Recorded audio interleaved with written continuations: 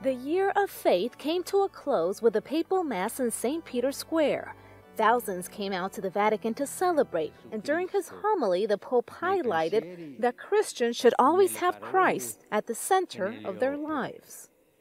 E così i nostri pensieri saranno pensieri cristiani, pensieri di Cristo. Le nostre opere saranno opere cristiane, opere di Cristo. The Pope thanked Benedict XVI, who launched the initiative, as well as the 250 patriarchs, bishops, and priests who took part in the closing Mass. Reflecting on Sunday's Gospel, the Pope said Jesus speaks of forgiveness and not condemnation. In fact, during the Mass, 50 priests were available to administer confession along the square. He explained that just like Jesus forgave the thief who was crucified next to him, he forgives all sinners.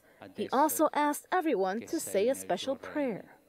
Gesù, ricordati di me, perché io ho voglia di diventare buono, io ho voglia di diventare buona, ma non ho forza, non posso. Sono peccatore, sono peccatora. Ma ricordati di me, Gesù. Tu puoi ricordarti di me, perché tu sei al centro, tu sei proprio nel tuo regno.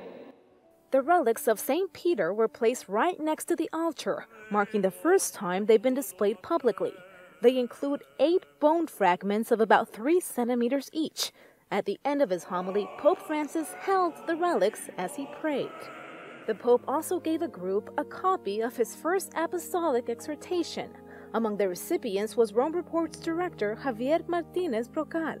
The document summarizes the Synod on the new evangelization and how it should move forward. The Year of Faith was launched on October 2012 to encourage Catholics to deepen their understanding of the faith and to encourage them to share it with others.